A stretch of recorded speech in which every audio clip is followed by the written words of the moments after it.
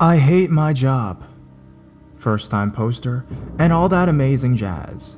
Okay, so when I got my first job at a fast food place, I was really excited because I'd be earning my own money. The first few months there were great.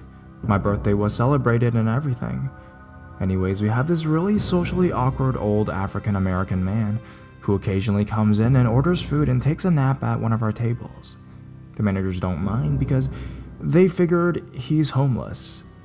One day he comes into our store looking really flustered, and he's groping himself in all the wrong places and turns into our bathroom. I don't think anything of it, and kept taking all the current customers' orders.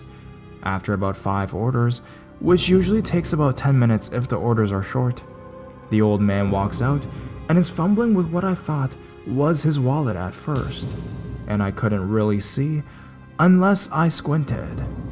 Oh, how wrong I was.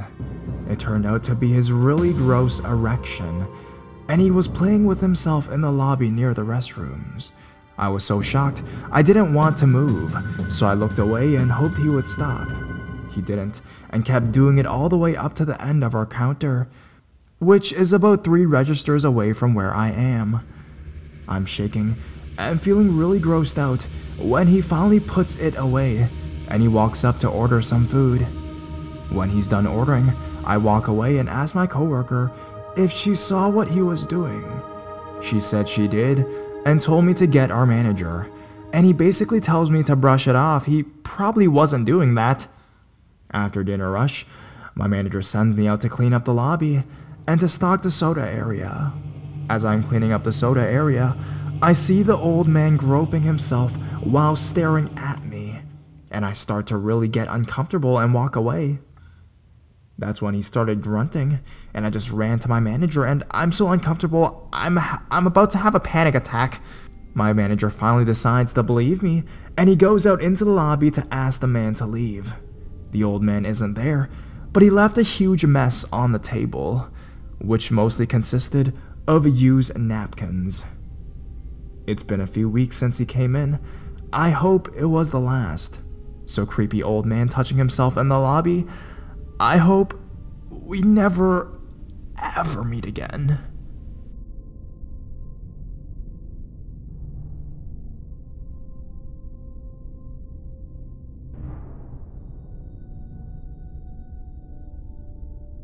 Finger and ear licking good. One summer, I worked at a fast food eatery that specialized in greasy chicken to earn textbook money. I'm pretty good with people, and I'm quite friendly, so it was no surprise that I was put on the front registers. Part of my job was to help the really elderly by carrying their trays with food to their table. Sundays were always our busiest days since we get the church crowds after services let out. There was an older couple of women who came in every day that I would help. I love these ladies.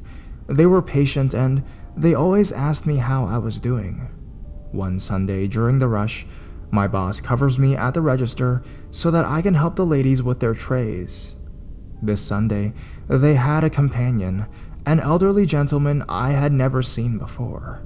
When I put down their trays and told them to enjoy their meal, he stood up and exclaimed, "Aren't you just as sweet as pie?" Then stuck his tongue in my ear. I was so shocked that I just stood there for a moment. I tried to rationalize it by thinking he just meant to kiss my cheek, but then his tongue started moving. I noped it all the way to my supervisor's office and cried. I was 19 at the time and could hold my own with people my own age, but this guy had caught me completely off guard. To make matters worse, he came back a few days later during a slow period. My boss was in the back doing inventory, and there was no one in the dining room. He leaned over the counter and grabbed my arms. I was trying to pull them back over the counter and was trying to yell, but I couldn't make any noises. My boss just laughed, and the guy left never to return. I'm not sure why my boss was laughing, but I quit the next week to go back to school. Those nice ladies left me a nice tip on my last day, even though this was fast food, and I never saw Mr. Creepy again.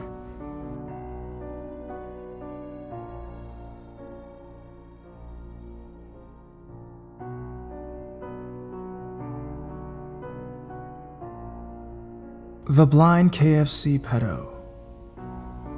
I've been living in my town for the best part of my childhood, and it's considered to be one of England's best places to live. So I never imagined I would ever get myself into a situation where I could be the victim of a rape by a local old man. I was out about in town with a few mates, 16 to 17-year-olds, at about 10 p.m., and we decided to go down to KFC, which was just outside the main town center. A blind old Indian man came into the KFC while we were waiting for our order, and he took out a 10-pound note and asked us if it was a tenner or a fiver because he obviously could not tell. We told him it was a tenner, and he went on saying how last time he couldn't tell and someone gave him the wrong change. Seeing as we were far too occupied by the food that we were about to get, we didn't really listen to him and paid no attention until he came up to me and asked if I could help him cross the road to get into the main town center as he needed to go to the video store. He sort of kept on tugging at my denim jacket, and I felt really awful and sorry for him, so I told him that I would. I was sort of really awkward about the whole situation, so I asked my friend if she would come too. She didn't really say anything, but kept on laughing because I didn't know how to control this man with words apart from go straight. After about 30 seconds of walking, this man slightly went onto the main road, and I panicked and shouted for him to stop, and he managed to get back onto the pavement. But while he did, he grabbed onto me, taking me by the hand. He had sort of a strong grip and was really getting close, but I figured it was because the road we were about to cross was pretty difficult and dangerous. He kept on telling me how he had no family and he just needed to go out to get some cigarettes, but couldn't cross the road to get home and the store. He kept on insisting after we had got further up that we should take him even further. His accent was a pretty strong Indian one, so I couldn't make out a lot of what he was saying, but I kept on hearing how he needed to get to the video store and how he had no family to help him. To be fair, I felt pretty awful for him, like he didn't even have a proper walking stick, he just used a crutch. Every so often, he would ask if my friend was still with me, even if she was slightly behind making no noise, and I would say yes and that she was right next to me. Every time we stopped for the lights, he kept on getting nearer and holding my hand tighter. After we had crossed the road and were in town, my friend informed him that we had to go back because we needed to get back to the rest of our mates and we were done leading him across the road. He then said that we had told him that we could lead him all the way to the other side of town to where the video store was and tried to make us feel guilty by telling us that he didn't have anyone else. He was literally begging us and I couldn't say no. Although as I tried to free my hand to check my phone, he wouldn't let go of it. When I finally managed to, he put his arm around my waist and brought me closer to him. I sort of got a bit angry and told him that we needed to go back. He said that he was really sorry for the trouble, but he needed us for only another 5 minutes. I agreed, and he grabbed my hand again, and we walked halfway down the high street, when a group of guys my age mouthed to my friend to go over to them. I stopped and waited while the man was trying to drag me along by pulling at my hand, saying how he had to get a move on since the store was closing and he needed to get home. There was this narrow path leading to a car park, and he dragged me up to it. He tried to get me into it by pulling me, and I then realized he wasn't blind and was trying to make me away from my friend and the other people. I then sobbed and aggressively told him to let go of me and that he wouldn't take me any further up the alley. My friend then screamed and told me to get away from him and tried to free my hand, but he literally wouldn't let go and I sort of pushed him off shouting.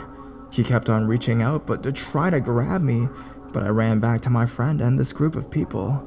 They told me this man was a part of a scam where rapists and pedophiles would pretend to be blind and guilt young girls into leading them back to their houses or small alleyways and then rape them. If it hadn't been for those people, I would have probably been raped and ditched in the alleyway. It all kind of made sense after I thought about it. He went into KFC and didn't buy anything, just used the money as an excuse to talk to us. He didn't have a proper walking stick. He pretended to trip over just so that he could grab onto me and put his arms around me. And he kept on asking my friend when she wasn't saying anything and hoped that I was alone. I was pretty stupid for not seeing all the signs that he was a fake, and I probably won't be helping any old blind men cross the road in the near future.